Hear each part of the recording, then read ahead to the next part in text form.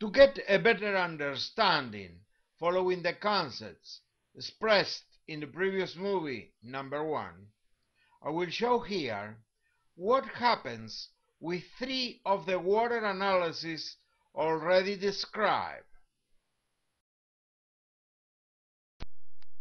Observing the total dissolved solids, TDS, in the different waters from that table, I will select a water with a low TDS, a second with a medium TDS, and the last selection with a high TDS content. Now, we will study the respective chemical analysis. Entering into the blue cells of the calculator the figures shown in the column of water number 3, the low TDS water selected, results in an immediate consideration of these values. As observed, total solids are low, hardness isn't too high, and there are no dissolved minerals that exceed permissible drinking water limits. Consequently, this is classified as a good water to be used in soilless culture nutrient solutions. The water in column number 9 presents other characteristics, containing more and also different dissolved solids. In spite of the fact that the hardness is still in a suitable range, the amount of solids dissolved in it is practically 2.5 times that of the previous water discussed. However, it could still be used successfully if final formulation is well balanced.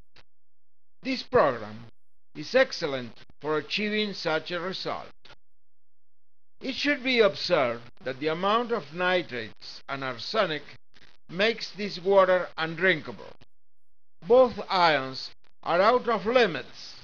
They are toxic for human consumption. Care should also be taken when designing a nutrient formula, since poisoning of plants can also be possible phytotoxicity. Lastly, water number 18 demonstrates the problems of bad water. First of all, it is a hard water and has serious difficulties to ever be considered as a healthy potable water. It has several mineral ions out of the accepted limits for human consumption.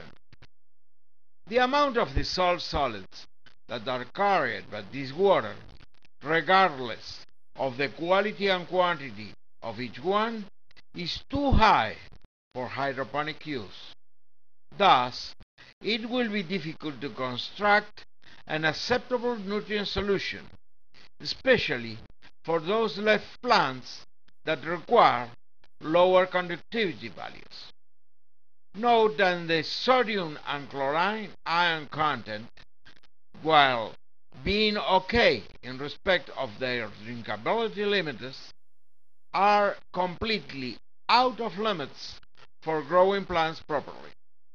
This water would need to be treated by reverse osmosis before it could be used for the growing of plants.